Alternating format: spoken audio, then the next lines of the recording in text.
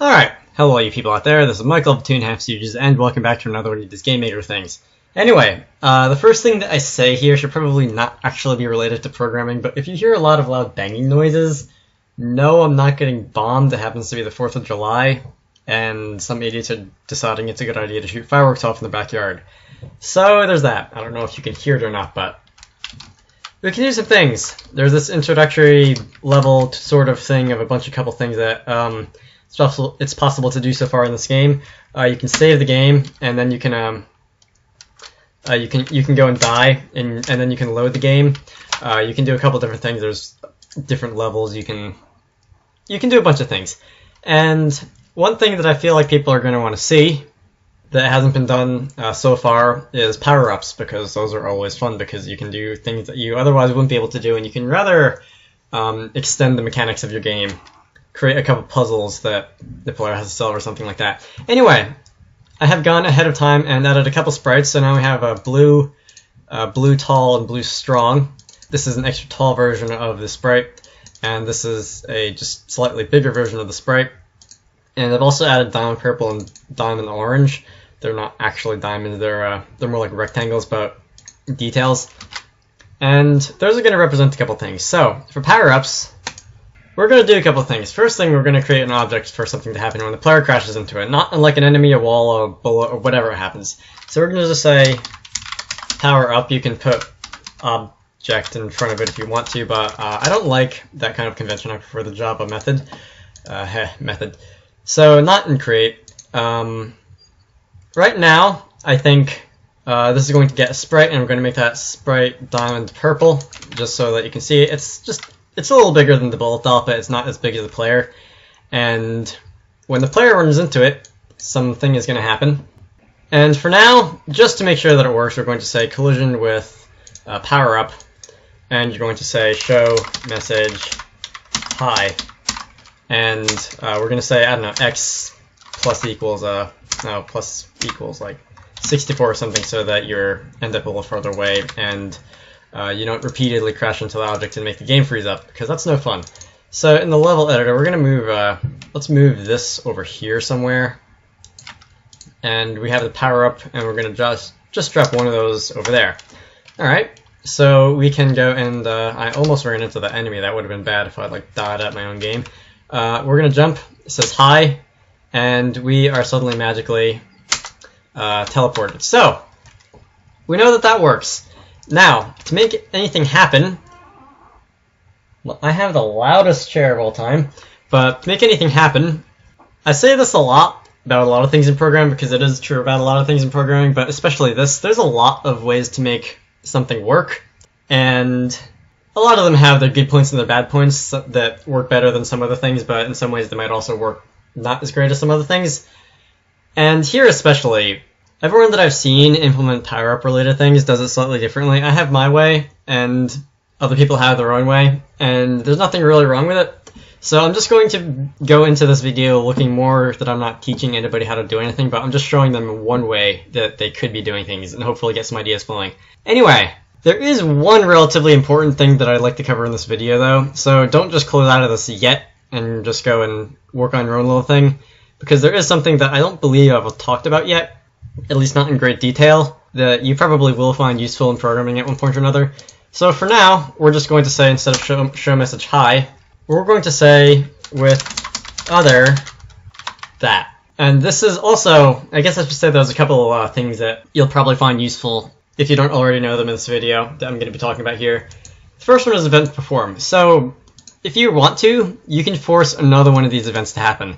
So if something happens and you, for some reason, want to make the create event happen again and reset all the variables, I don't know, maybe I wouldn't say you die, because then you probably restart the game, but maybe you want to refresh the player and get rid of all attributes that have been changed, like HP and, for that matter, power-ups and stuff like that. You could run into an object and run the create event again to refresh the player. And for that, the syntax would be, where it says ev other, we'd say ev create and then 0, because if you were to go inside this function and you see the help at the bottom, you have the type of event that you want to occur, and you have the number. And the type is basically when you go add event and click on one of these things, and the specific number is on the drop down when you select something and you have a bunch of outside room, game start, whatever, key press up, down, left, right, whatever. The create and the draw event don't happen to have anything specific like that, but that's just information. In this case, event other and user defines 0. Now, you may have noticed, you may have not, that if you're to go into the other tab, at the bottom there's this list of user defines 0 through 15, and these are basically just little dumps of code that you can make. They don't happen at any specific time, they won't happen automatically ever, but you can put code in them, and you can tell the game to force them to happen at some point or another. They're basically miniature scripts if you only want one type of object, one specific type of object to be able to execute it. It's sort of like visibility modifiers work in other programming languages, but in any case, because we want to keep most of the game code contained in the player object, we're going to be having the collision detected by the player, and because all the code that's going to be happen is going to be determined by the type of power-up you run into, you're going to want to then pass the baton, as it were, over to the power-up option that you collided with, and that's what the other keyword does. I think I talked about that before in the series, but in any case. So we're going to do something simple here, and we're going to change the sprite to the tall one. So we're going to say player dot sprite index equals. Really not that complicated. All right, and we're going to run the game. And we're going to get rid of you. I should really just move that enemy so that I don't keep running into it. We're going to run into this, and we are now tall. Alright. So that's one thing. Now, more than likely you're going to want these changes to the player when you run into the power-up to be more than cosmetic. You're going to want something to happen, such as you get a bonus of some sort. Maybe you're going to get more HP, or more running speed, or more attack, or whatever. So, remember that you can change other attributes of the player. So, when I did my lesson plan, as it were, for this video, I made the tall power-up make you run faster. So I'm just going to edit the player movement code slightly, and not that event. In the, let's see, what is it, in the step event, instead of saying HSP equals 4 minus 4, I'm going to say it equals move speed, and this is going to be plus move speed. And just because you might as well apply this to jumping as well, what happens when you jump? We're going to say this is 16 is 4 times 4, so we're going to say this is 4 times move speed. And we're going to be defining this in the object trait, so we're going to say move speed equals 4. And when you run to this, we might as well go and say, how about let's make it 6 or something. That's big enough to make it noticeable, but not like ridiculous or anything. So there we go. Now I also said before forgetting into the purple world that I'm going to be moving this little. Okay, now it sounds like I am being bombed, but I'm going to move that over there. Actually, let's just move you completely out of the room because we don't want to deal with you. So we're going to be running over here. We're going to be hitting the purple, and we're tall. We can move slightly faster. We can jump slightly higher. All right. Now that's great if you only want to have one type of power up.